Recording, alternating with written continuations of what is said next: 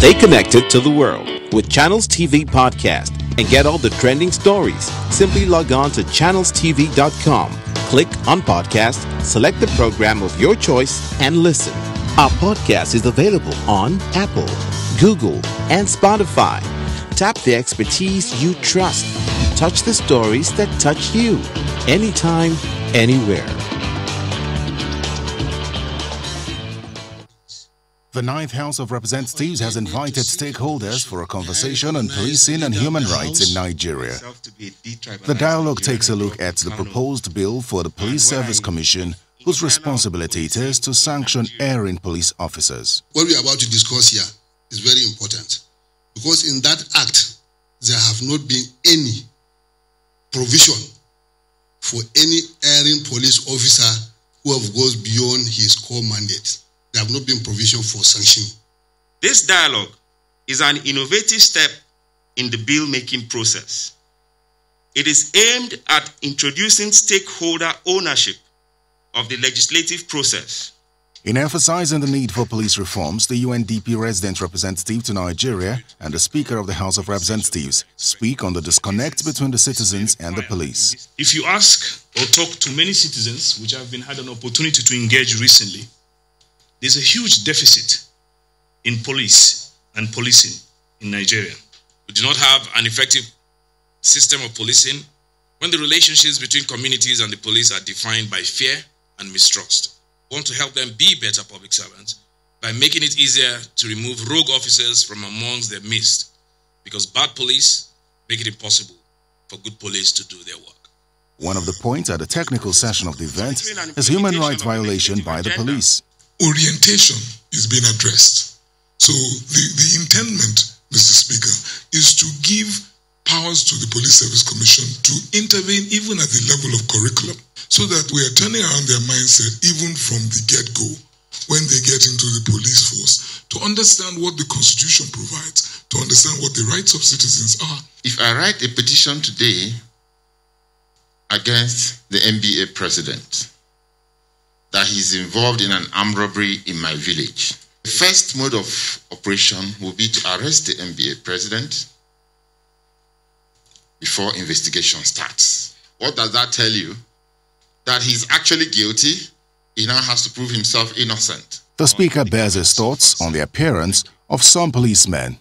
Shed out, sometimes rubber slippers, probably very unkempt. It's kind of very difficult to look at him with the respect and authority of state. A public hearing will still be held on the proposed bill after it scales second reading in the House of Representatives. Terry Ikumi, Channels Television News.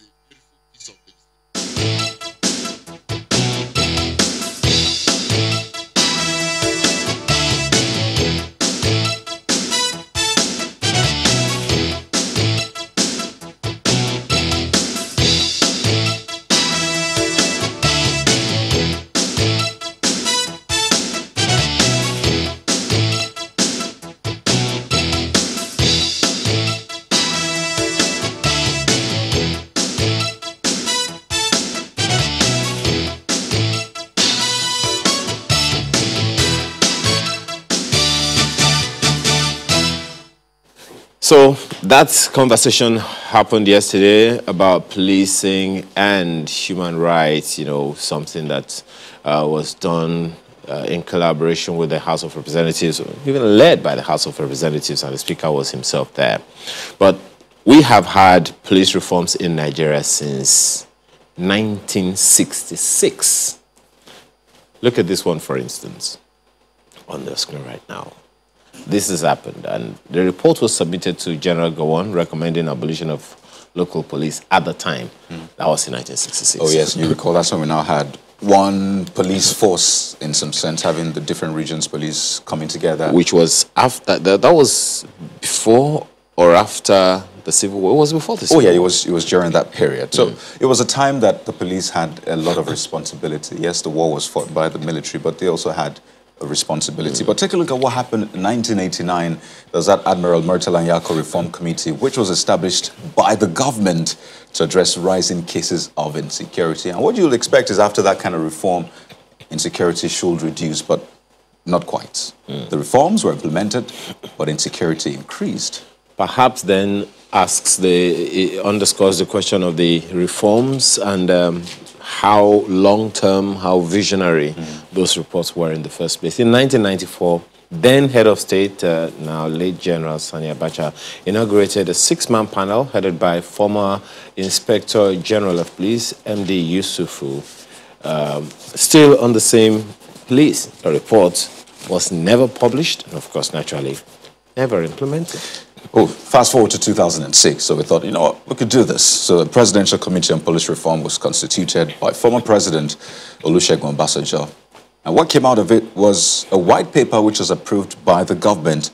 But a lot of people think that was not substantially implemented. Yet again, implementation.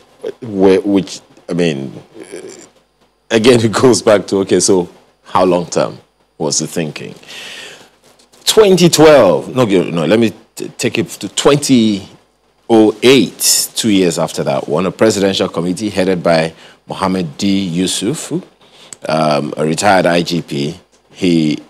That's the second one he seems to be, leading there. It was constituted in January by former president, later President Yaradua. Reforms were attempted, but deemed uncoordinated. Again, implementation. Yeah. And 8 years ago, the Presidential Committee, which was chaired by Pari Asonyade, a retired DIG and chairman of a PSC at that time. Well, the committee submitted its report, but we didn't get to see the white paper. And consequently, no implementation. Well, we have had police reforms. That's the meat of the matter. How far so far? Another attempt at that is the Police Act 2020, which has made far-reaching recommendations in the law. However, is it active yet? If not, why? The president has signed it. Gazetting, what's holding it up? Then that committee, that meeting that happened yesterday is actually why we are here this morning, to have a conversation with two gentlemen. And you saw some of them, the two of them, in the opening slide. Honorable Henry Wauba, Chairman, Committee on Implementation and Monitoring of Legislative Agenda in the House of Representatives. Thank you very much for joining us this morning, Honorable. We also have a youth advocate. Yes, thank you. And Nigerian entertainer, Michael Stevens. We all know him as Ruggedman. Thank you so much for your time. Thank you very much. Honorable, let's begin with you. Give us a backstory to that meeting that took place yesterday in Abuja about policing and human rights. Very good morning. So first of all, to establish that the meeting that took place yesterday was driven by the House Committee on the implementation and monitoring of the legislative agenda of the House of Representatives. If you recall, in October last year, the House had set out an agenda for itself that it would be pursuing for the life of this assembly. And upon the advent of the COVID pandemic, the House reconvened in March to rework that document and come up with an updated agenda that looked at 10 critical sectors of the economy, with security being one of them.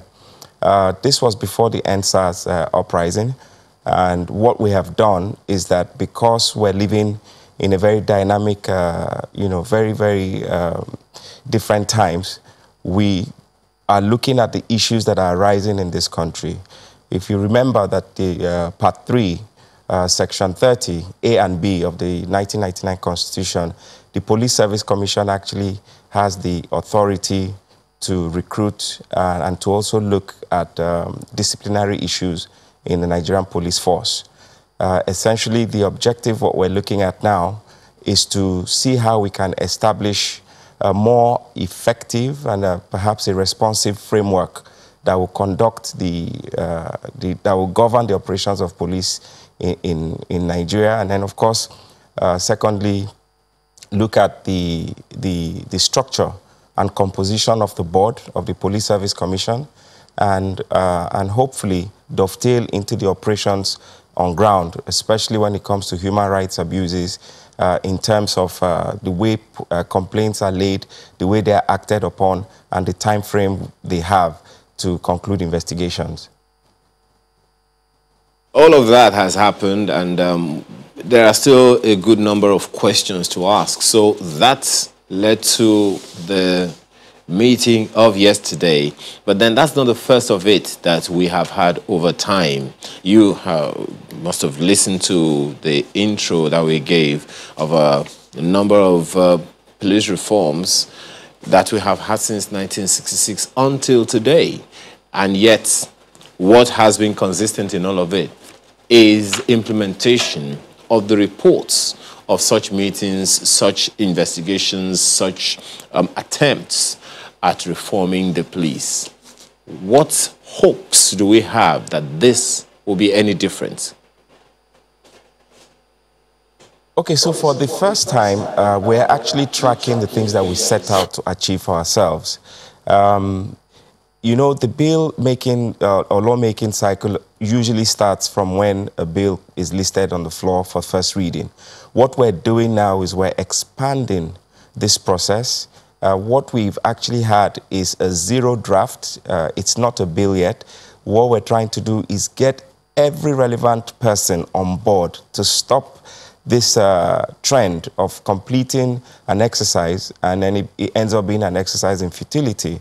So we are essentially, talking with all the relevant stakeholders so that when the train moves and we start with the bill making on this reform, we're not going to look back. We're not going to leave anything to chance. Everything would have been considered. All relevant opinions would have been taken, and then it would sail, get a presidential accent, and become law. We believe that we will never get tired of engaging. This is what we do as Parliament. This is what we're elected to do. We're elected to interrogate status quo. We're elected to ask questions. We will continue to do the work. There will be challenges, but it's not going to deter us.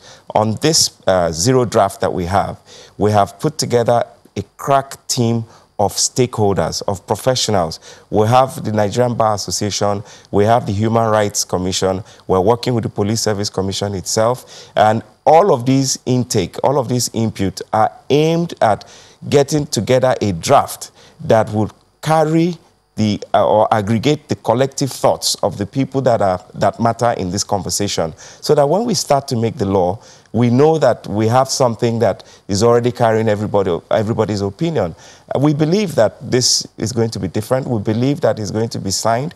We believe that it's a bill whose time has come. It's necessary. If you look at what's happening in the country today, the issues of human rights are germane. People have said to us that if you take the Nigerian policeman on international duties, you see him excelling. But when you put the same policeman in Nigeria, there are gaps and there are questions. And so what seems to be the problem? These are some of the things that we need to look at, and we need to continuously engage ourselves in the lawmaking process, especially with the people that we oversight, because ultimately we believe that a very good police force is one of the critical things needed in this country to maintain a certain level of decency in the system. Honorable, this whole conversation about human rights, increased now as a result of issues raised by young people in the country. So far, I haven't heard you say what kind of interventions, what kind of conversations, what kind of engagement you are having with the young generation in the country who make up some 60 to 70% of Nigeria's population. Let's look at the procedure. We'll start from the composition of the Police Service Commission. The Constitution actually provides for a 9-member board. We will activate the full the membership of the board, and we're going to bring in people that are stakeholders in human rights and policing activities in Nigeria. Groups like the Nigerian Bar Association will now be on the board of the Police Service Commission. The Human Rights Commission itself will be on the board. Even the Independent Corrupt Practices Commission, ICPC, we're proposing a board chairman that would, his tenure will be for a fixed term of 5 years. So he's going to be fixed, and he will not be distracted with looking for reappointment. And of course, there's going to be a woman on the board, and it must be a woman that is vested and well knowledgeable about domestic violence and violence against women. And of course, when you come to the police complaints procedure itself, what we're looking at now is a way that the Police Service Commission will have representatives or offices in the 36 states. We're looking at a complaints procedure that would not necessarily rely on the police force itself. It will be a situation where you can imagine the kind of justice you will get if you go to a police service where the officer that is accused of human rights violation is the same police station where you go to turn in your complaint. What we're saying is that the Police Service Commission should be able to coordinate the process of collecting all the human rights violations, and then obviously go through a process of investigation. And while that investigation is going on, the police officer that is being accused of whatever the violations are will be removed from customer-facing duties and put on a back office role, maybe a desk duty, remove the gun. You don't empower a policeman who has been accused of human rights violation and still keep him on the beat. But the critical thing to point out is that this bill is actually going to be, in terms of the mode of engagement, it's going to be a bill that will be good for the police and also for the accusers, for the citizens. We're looking at a fair process that will protect the policeman while investigations are going on, and also give confidence to the complainants that, look, this system is going to be transparent, it's going to be outside of the police control, and there will be a recommendation at the end. It's not just looking at the young people of Nigeria. I think that human rights violations cut across. We have elders, we have politicians, we have pressmen, we have the youth, we have everybody in Nigeria has at one time, or hopefully this bill would be actually something that we're putting in for Nigerians, regardless of whether they're youths or whether they're, as long as you're a Nigerian, this bill seeks to protect you from human rights abuses from the police.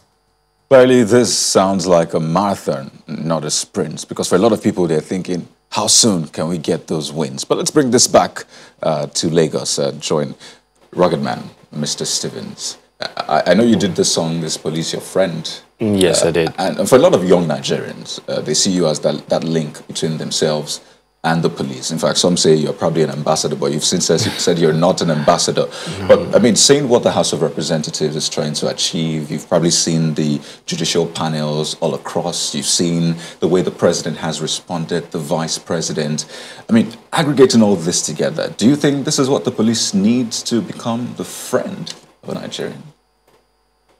On paper, yes. On paper, yes. All I've heard right now sounds really good. But on the streets right now, no. What people need right now, especially the youth, yes, he just said, the Honorable just said it's not just the youth, it's even politicians, and I'd really love for him to show me a politician that's been manhandled by the police. But the youth are the people who face these policemen on the streets every day, especially because a lot of them do not have jobs. So they get to move around a lot. You understand? So what people need right now is less talk and more action. For me to, sorry to sound like a radio station, you know, what people need is less talk and more action. Because as I speak to you, okay, we know the situation the country is in. We know what we're just recovering from, the NSAS protest and everything. And unfortunately, I need to point out something. It's not just SARS. It's not just SARS. There's also anti-kidnapping, then there's anti-cultism. These are two other squads that were doing the same thing. It's just unfortunate that SARS was the most popular. So everybody picks on SARS. You know, so when they say NSAS, right now, I feel the anti-cultism, anti-kidnapping are just hiding somewhere, hoping we don't remember them. But we remember you. You are part of this problem. You understand? So what the people need is, yes, I'm okay with the panels being set up, but panels have been set. You started from 1960 what? 66. Right. To this is 2020. You know, the question I would also like to ask you is, I know you've interfaced a lot of times I do between my best. young people and the police. And yes, we go back to 1966. Some will tell you it started way before then. I mean, when the colonial masters in quote came, introduced this, and then there were issues. But why does it seem as though the Nigerian police force has defied reforms over the years? How hard really is it to reform the Nigerian police? It's not hard. Anything that seems to defy reform, it only means that there's some people high up somewhere that are benefiting from the chaos, that are benefiting from the crimes being committed. So until you remove those people, there will probably be no reform, because they will be the ones always kicking against any type of reform that will stop them getting the monies they get. That's why I said people need more action than talk. Right now, as we speak, we know what we're just trying to recover from. 2 days ago, that was from the whole police brutality and everything. Then 2 days ago, I saw videos of task force and Okada riders at mile 2. And then yesterday, I saw another video of task force against Okada riders in Ikeja along. And I posted it yesterday and said, with the situation of the country right now, is this the right time to be engaging Okada riders who are among the people that have been brutalized, extorted, who are hungry, who are angry? But you won't also take it away, Ruggedman, that, you know, in every society, we always have people who want to take advantage of the system, defy the authorities and stuff like that. And that's, okay. You know, of course, that there are times when these Okada riders, for instance, just for instance, they drive against traffic a good number of times. They, you know, defy the laws of the land. They do things that they are not supposed to do, and which has resulted in them being taken away from major highways and certain areas of the country and stuff like that, which is the reason perhaps why the task force is asking them to get off the places or areas where they have been taken away from. So in that light, one wouldn't say that the task force is doing the wrong thing when they are only trying to enforce the law. Look at it this way. We need to be smart in everything we're doing in life. We need to have empathy. And then one thing I always tell the police, and I tell the people, especially the police, because they are the authorities, communication is key. Communication is key. Do these bike men know what they're doing wrong? Hold on. Why I'm saying this is because I can't walk up to you and just do an Okada man. His Okada is everything, is his life. Once he sees a uniformed officer coming towards him, he's losing money or he's losing his bike that day. God forbid, with the way things have been going, he's losing his life. So as far as he's concerned, he will do anything to protect his bike. Now, what we need is communication between the task force, the police, and the people. You need to enlighten these people. You need to let them know. And look, we don't have to wait until campaign periods before we start running adverts on TV and on radio telling people how to vote and where to vote. You can also run campaigns telling Okada men, bus drivers, where to go to and where not to go to. Okay, let me take you up on a constituency you are, you know, as passionate about, which is the youth. You've heard the Honorable say some things about, you know, what government is doing, especially legislatively. There have also been what government is talking about doing? Government has done some things. Which is? SARS has been ended, judicial panels have been set up, and there are sittings going on, and hopefully the reports will be communicated and given to the federal government to take appropriate action. Amen. Okay, those actions are going on. What kind of engagement? Because clearly from what you're saying now, it will look like the trust deficit between the people and, you know, the youth. The government and the youth is gone, or is depleted. What kind of engagement do you think would persuade the young generation, especially the youth now, being the ones, you know, that pretty much raise these issues now? What kind of engagement do you expect, and how should government be engaging them? Government should engage them the way fathers, mothers, the way elders will engage their children. They should stop trying to bully them. That's one thing. That's why I keep saying communication. They should stop trying to bully them.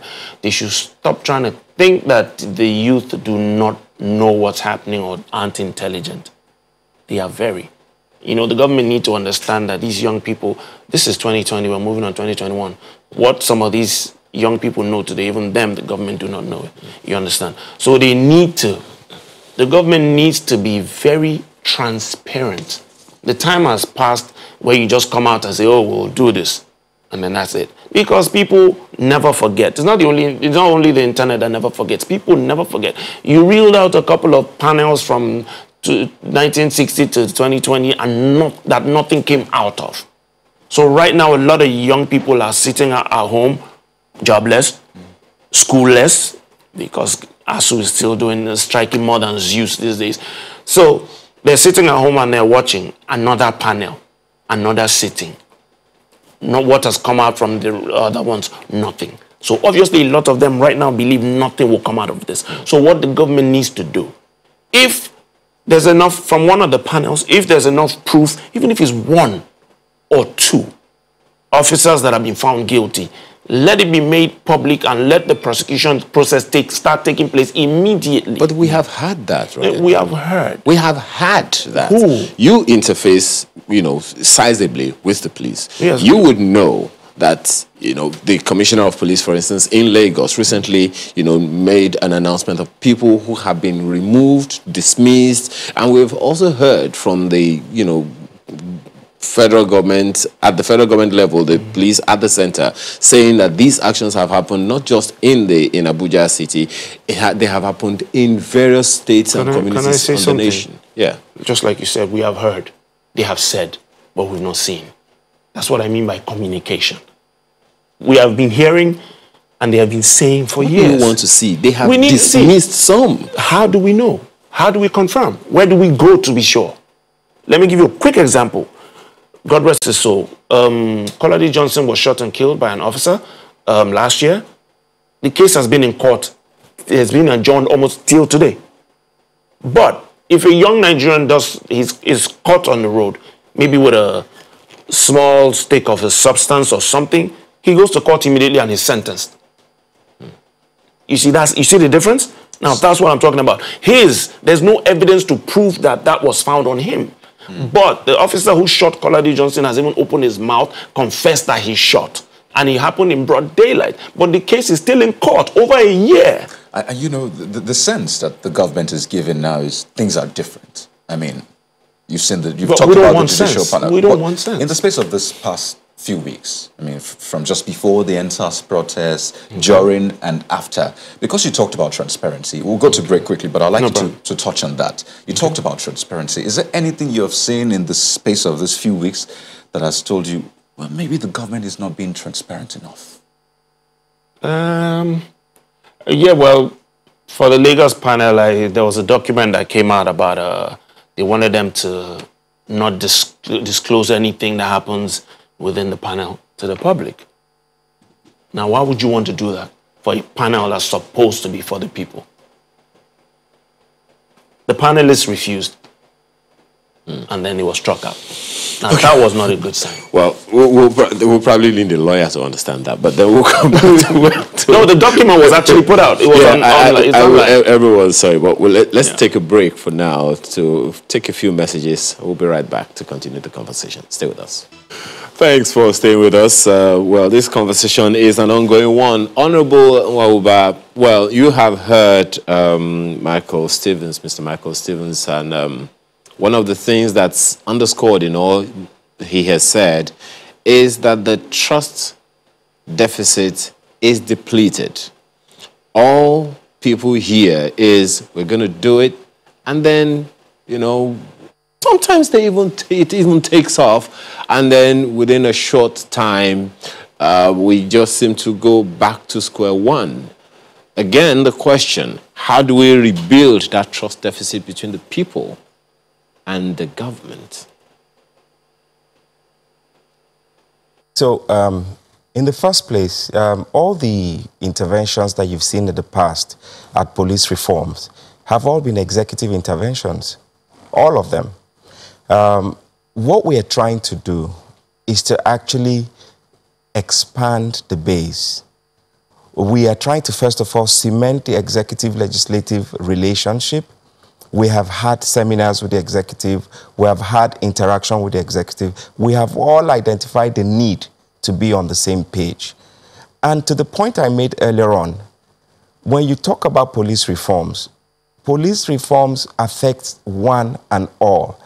As long as you're a Nigerian, any institutional reform of the police force will likely affect you in one way or the other. And that's the point that I was making.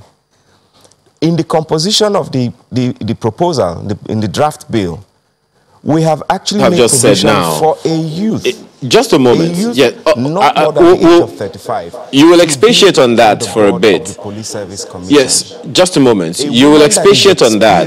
Just a moment, Honorable. Yeah. I was going to take you up on the fact that, you know, when you said it's human rights against one is human rights against all, not just the youth. I agree, and you're about to expatiate the fact that, you know, the youth have also been, you know, factored into the conversations that you're having. But don't forget that over time, this matter of human rights abuses had been going on.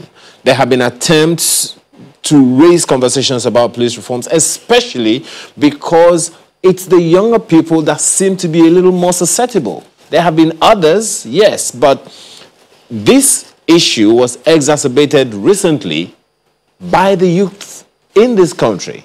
That is why I'm asking, is there any engagement happening between government, especially from the National Assembly, and the youth? Because eventually these youth will grow up out of the youth bracket. So is there any engagement now that is sustainable? Nothing will please this parliament more than this proposed engagement that you're talking about. What we have done is taken the initiative to commence a process with legislation.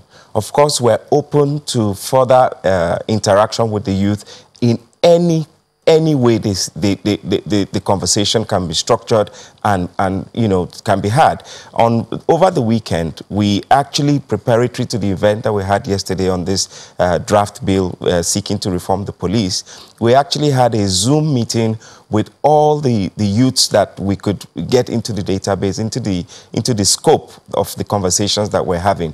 The House of Representatives is seeking to position itself as a pro-people house, as a pro-people parliament. We want to see these kind of interactions that we can aggregate the collective opinions of the youths and use them in policy making. We want to position the House of Representatives as an engine room for innovation in policy. We're available. But right now, the conversation on the table is what can we do in terms of the police reforms that will resonate positively with the youths. And we have not even started the bill-making process, but we have expanded the cycle to even start conversations and dialogues that will be meaningful at the end of the process. What you saw yesterday was a situation where we had a representation from the youth body. Yeah. We understand the need to have a body of law backing these reforms. It's quite important. But we just had the Police Act, which was signed into law. And if you look at some of the provisions, you see that it's almost like a duplication of the ACJA. It's almost word for word. Now, if we're going to have the PSC reform bill, I believe that's what it is called. How different will it be from the Police Act, maybe the ACJA? Because over time, we've seen duplications, and you wonder, just minute differences. So how much of a game changer will this be? This is a repeal and reenact act of the Police Act of 2001. What we seek to do is a structural amendment that will reflect and will see the changes in the way they conduct their actions, with particular emphasis on human rights abuses. What we're trying to achieve is to see a fair level or terms of engagement, both for the police and for those that are being accused or the accusers. We think that when a policeman is killed in line of duty is unfortunate. A policeman, don't forget, is also a Nigerian. He has families, he has children, he's basically a human being. So we're trying to look at the issues from a balanced perspective and put in enabling legislation that will be fair for all. What this is strictly looking at is, one, the way and manner that officers conduct themselves with regard to human rights abuses. We also want to see a police complaint procedure that is independent, not just in intent, but on ground. We want to make it easier for Nigerians to bring their complaints out. So we are setting up 37 Police Service Commission offices across Nigeria. It is quite unfortunate as it is today. You see people coming in from outside of station to travel long distances to make their reports. We also want to enable electronic ways of capturing human rights violations, just like you have in developed countries where you have body cameras on policemen to capture crime as they are being committed or violations as they are being committed. We want to be able to documentary evidences as well as electronic evidences. You can record using your mobile phone or camera. In any way you gather the evidence, it will be accepted. We're also opening up the institutions that can prosecute. Will include the EFCC, the Attorney General of the states, of the Federation. So if I got that well, did you ICPC. say, Honorable, pardon me, did you say that policemen might be having body cams? Is that what you said? No, what I'm saying is that we're trying to allow electronic evidences to be gathered so that if for instance, there's an incident on the street and somebody has a mobile phone and recording those mobile phones, that footage can be accepted and sent in. We haven't reached, Nigerian police hasn't reached the level where, you know, we can equip them with we have serious gaps in terms of funding the police and all of that, but that's a different conversation. That's a huge issue also about funding. The police reforms... pardon me, so we can do this, I mean, have a robust conversation. I understand Ruggedman has to respond to some of the issues you have raised. I mean, he's also representative of the young people, so maybe these are some of the representations and conversations you would like on that your committee. So you've listened to some of the issues he raised. Yes. Do you want to respond? I was just about to say, Honorable, you know that a hungry man does not know respect. An angry man does not know rule of law or human rights. Where I'm taking this to is, I appreciate everything you said about what, you know, the plans you have for the police, but you've not touched on one very, very important part, and that's funding the police, their salaries, their health care, the education of their children, the accommodation where they live. These are things you have to put in place. These are things that determine the mentality of the police officer that gets on the street, that people like myself and these young people meet every day. Yes, you're talking about how to punish the bad ones, but you've not said anything about rewarding the good ones. And then you've not talked about paying them what they're supposed to be paid properly. That's the funding part. And then there's this, I'll quickly also give you this idea, which I've said a lot of times, both online and to some good officers that I know. You just said Nigeria hasn't gone to the level where you can fund them enough to have body cams. I'm sorry, sir, but that is an embarrassing statement to make on national TV. We know how much Nigeria is worth. We know how much our budget is. If the security is not taken seriously enough to even give the police a body cam, come on. That's a serious issue. But to solve your body cam issue real quickly, I keep saying this. If you have a group, if you have a 5-man squad that wants to go out for an operation, not an armed robbery shootout case. I mean, if they're going to investigate something or interact with somebody, put a 6th man. Let that 6th man's only job be to have a camera, to have a phone. It's easy to get. You have a small one. So that immediately they get to where they're going to, once they step out of the car, the person starts recording and they state their names. I am so, we're heading to see so. So they record every step till they interact with the person. If there's any resistance, they handle the issue. So that is video evidence. Okay. So that when they get to the station, it is not just the officer's word against the I'll take that as your recommendation on this matter. But Honorable, very quickly, you want to react to that so we can close? First of all, the police reforms that is being pursued by the 9th House of Representatives is a series of reforms. We've taken the first reform that was signed by the President. We're proposing this reform now with the Police Service Commission. And the third bill that is coming is actually looking at the welfare of the police, strictly and holistically, 100%. I do agree with you. There are so much gaps in policing in Nigeria.